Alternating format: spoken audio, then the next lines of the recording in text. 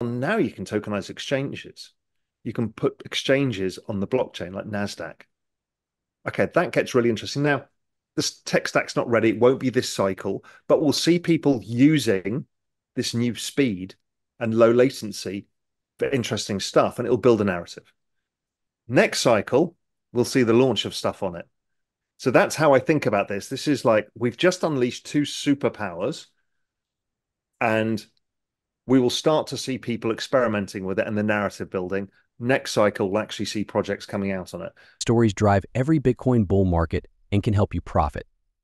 Solana over the past year, the Solana blockchain native token has performed nicely. It rose 1,879% to $195 last month from $9.90 9 January 2023. The largest cryptocurrency by market cap fell 23.53% to $72,000 from $117,000 per coin. Even if it goes down for hours, the Solana blockchain and cryptocurrency are growing in popularity. Due to the outages, some cryptocurrency investors are less interested in Solana, but others like its fast throughput, low transaction prices, and user-friendliness. This attracts developers, institutions, and users, boosting mainstream adoption. Fire Dancer, a new validation client that speeds up Solana transactions, is also popular. Jump Crypto said the new validator client includes a fresh codebase designed for performance. Transactions will be handled faster and the Solana blockchain platform will perform better. Since learning that Fire Dancer was evolving in 2023, rich macro expert and crypto trader Raoul Pal has been optimistic about Solana. Pal claims that this new validator client has transformed Solana and the Bitcoin industry. After the successful testnet launch on October 31st, Solana hopes to launch the mainnet in summer 2024. The blue-chip cryptocurrency might reach $2,000 by 2025, according to Pal. This video excerpts Pal's latest talk. Click like on the video. Thanks and enjoy the film. If you want more films like this, subscribe to the channel and enable post alerts. A validator of Solana, it's in testnet right now. It's basically another way of accessing the Solana network. It was built by Jump Trading, which is a high-frequency trading firm that's deep into crypto. And they built it to be fast enough for high-frequency trading. High-frequency trading is basically limited. So the game in high-frequency trading is to be the fastest with seeing the order flow and putting your orders in. That uses massive fiber optic cables of the shortest possible length, because what they're using is the speed of light. So they say, well, it's impossible to do that in Ethereum or Solana or anything. So you need something that operates at a quantum change, a step change in speed. So they built a new version of Solana, which will run, which you can choose as your validator. If Solana's theoretical transactions per second is 65,000,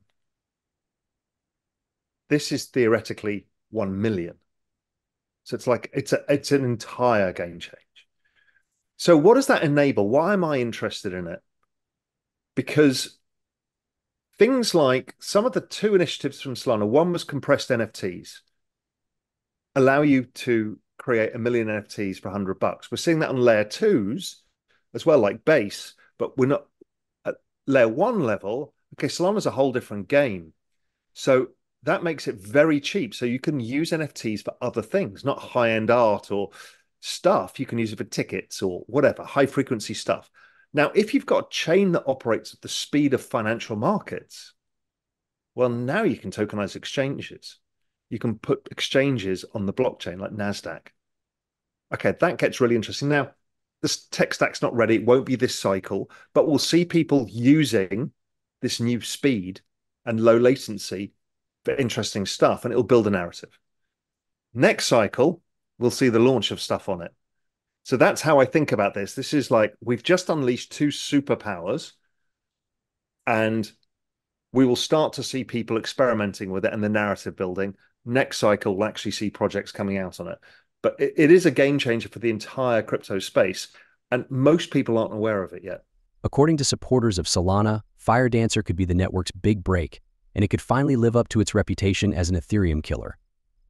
In the past few months, the idea that Solana could flip Ethereum has become more common, with a new wave of activity on the blockchain, more developers, and a lot more users thanks to Solana's meme coin.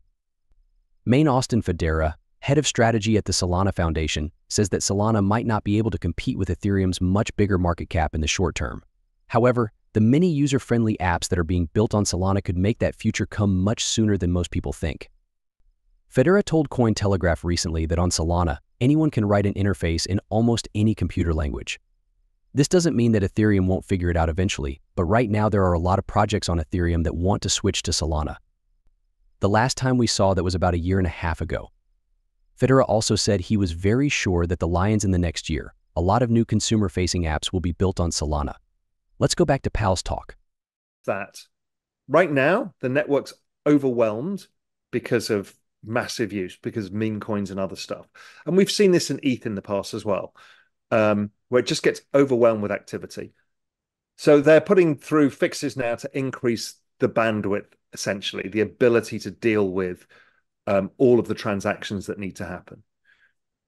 I think the TPS is basically the speed and number of transactions without it getting clogged, but you need compute power behind it as well.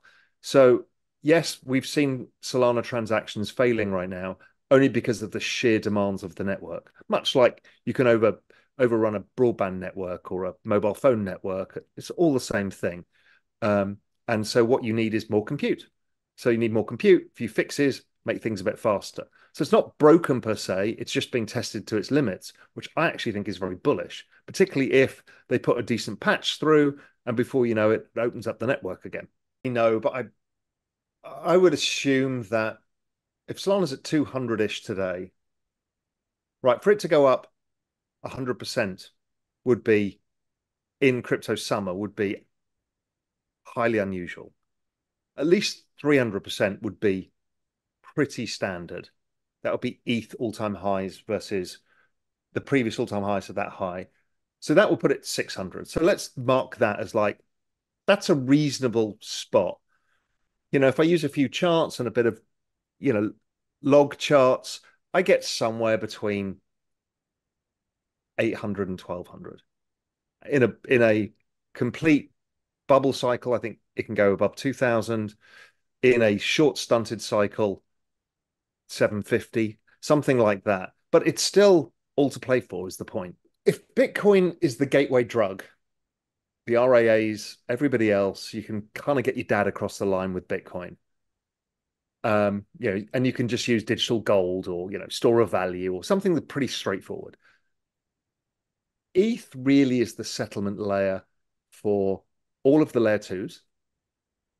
But also, I think a lot of the financial services industry will build on top of it because it's deemed to be the safe bet. It's like using Salesforce for your CRM and other stuff. It's like using AWS, right? It's the thing you don't get fired for. Now, I think Solana will grab part of that market because of Firedancer, which is much faster. We can talk about that later. But generally speaking, ETH is the easy choice. It's like you work for a large corporation, they'll give you Microsoft Office. ETH is Microsoft Office. The proof is in the pudding. I'm 90% Solana. That's been my big bet for this cycle. So last cycle, my bet was switching Bitcoin into ETH a little bit later in the cycle after the bottoming of that Bitcoin ETH cross. And that really paid off because it massively outperformed.